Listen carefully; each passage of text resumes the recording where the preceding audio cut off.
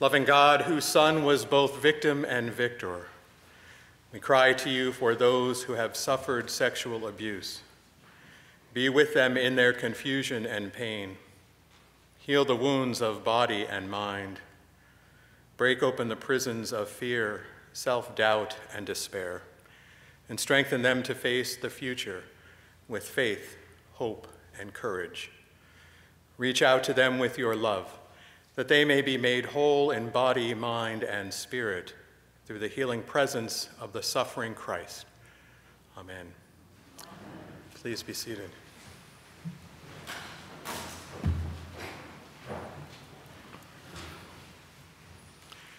We posted this prayer on our All Saints Facebook page this week with a reminder that no matter where you are in life, no matter the circumstances, hold on to this truth.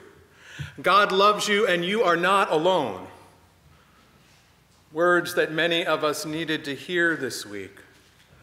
Words central to our lives as followers of Jesus. Because no matter what, God loves you.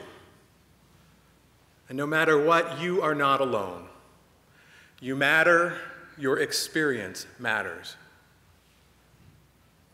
The book of Mark focuses a lot on the suffering of Jesus. Pain seems to have some privilege in the way that Mark preaches the gospel. He keeps it real. You see, Mark is a truth teller because even today, many travel a trail of tears. But the level of pain and the type of pain vary.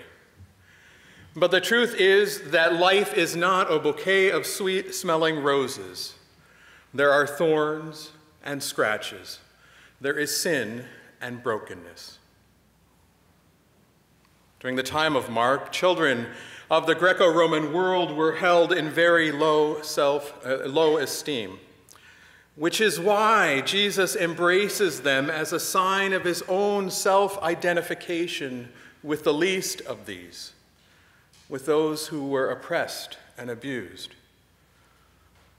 They were present throughout the book of Mark, but we never hear their voice.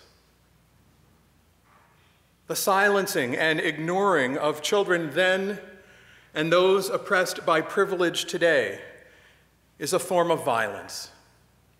It is a tactic to silence potential victims. In Mark, their physical bodies are there, but we never hear from them. They may even be healed, but they never speak. They are silenced in Mark and in the discussion about sexual violence. We can barely hear any echo of the still small voice of the oppressed because those in positions of power and privilege ignore, talk over, bully, and often do it without even or ever realizing it. This happens with the disciples in the story from Mark today. You see, they once tried to stop a person from casting out demons in the name of Jesus because, well, that person just wasn't one of them. They were not part of the inner circle. They didn't have the same training. They didn't come from the same places of power or privilege. Yes, the disciples were special people. They were chosen with care to provide important support to Jesus' ministry, and they were essential in spreading the gospel after his ascension. But today's gospel suggests that at times, well, they were a little too impressed by just how special they were.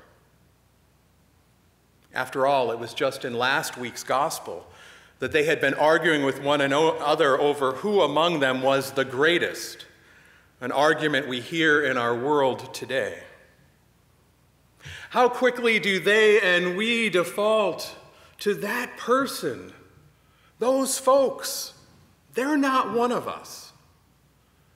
We often exclude and judge those who are not one of the good old boys, or someone from our alma mater, or our neighborhood, or even our church. Are we sure that the gospel wasn't written recently? This week's gospel reminds us that we and others use these things as stumbling blocks, whether we know it, whether we remember it or not. Jesus calls the disciples to focus on doing God's work. He reminds them and us that there are others, even those beyond the 12, even those beyond All Saints Church, who have a vital part in God's work, and that they will be rewarded even if they are not a follower of Jesus. He also warns that even followers commit errors that cause themselves and others like children to go astray. Now, the reality is that anyone can stumble. But Jesus encourages us all to be ruthless about rooting out anything in our lives that might distract us from God's work, that might be or become a stumbling block for ourselves or for others. Jesus taught this and the disciples by having a child physically present with them. Several times over chapters 9 and 10, there are references of that child he speaks of today, or children in general. This makes our text framed importantly by these words: if any of you put a stumbling block before any one of these little ones, before any one of these folks you have power and privilege over. I don't need to tell you that this has been a week full of stumbling blocks. So what does Jesus in the book of Mark have to say to us today about these things? As I wrestled with this text, as I read and reached out to colleagues, one wise one from my seminary days suggested picking up our trusty HarperCollins study Bibles that were issued to us during seminary and to read the notes for this gospel. The notes section, you know, that fine little print at the bottom of the page that we often skip over. I admit it wasn't where I started this week. But the note that this text is connected to deals with topics related to sexual violence. How timely. The notes are quite blunt, given the typically open-ended style of the HarperCollins commentary. It says this about verses 42 to 48. These sayings concern male sexuality in relation to the practice or the temptation to practice the sexual abuse of children and other sexual transgressions. I dropped the Bible. And then I picked it up and went on. The study notes further say they have references to how hand and foot, quite innocent to a reader or hearer in English, in their original context were references to sexual acts. This isn't about what to do when your hands or your feet or your eyes cause you to stumble in general, but specifically about when you hurt one of these little ones, when you use power and privilege over another. Through images of body parts, Jesus makes clear that stumbling blocks are not other people or things outside of us alone. They are part of us. These stumbling blocks might be events or practices, the way we've always done it, or believing boys will be boys, or our own beliefs or understanding of conflicting events and experiences in our lives. Stumbling blocks that come distinguished as precious body parts are so dangerous that they should be severed. The violence of Jesus' words is inescapable. His over-the-top approach gets the disciples and our attention, and that is the point. The consequences of causing another to stumble are far worse than self-maiming. They are there to protect the vulnerable. The understandings and prohibitions against sexual violence, historically, and this is no surprise, have been lopsided towards men. They have encouraged male sexuality while often neglecting the vulnerable. An example, in biblical times, adultery was a crime only married women could commit because it's a matter of protecting the bloodline and the possibility of children.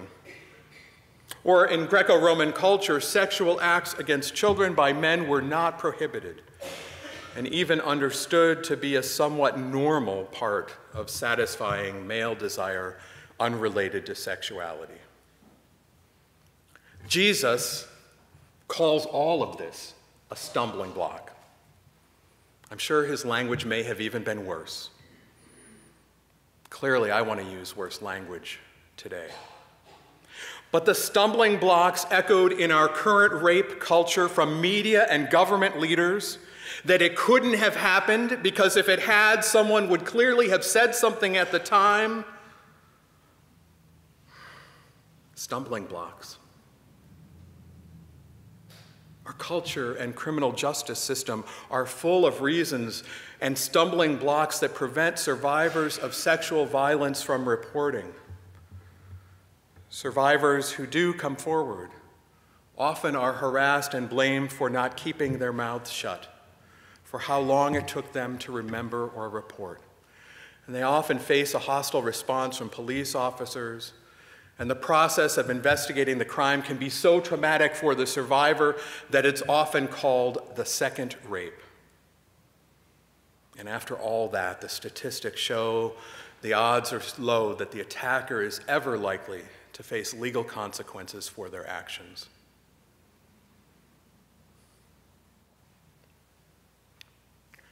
Beloveds, no matter how much culture has changed, listening to survivors is what we are called to do.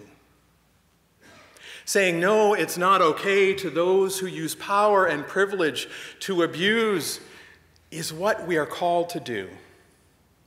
And if we are silent, we are stumbling blocks. The good news is that Jesus completely and thoroughly understands suffering and pain. Jesus is present for all survivors. He says, I believe you. I want you to know that you are beloved, that you will heal, that you will recover, and you are not alone.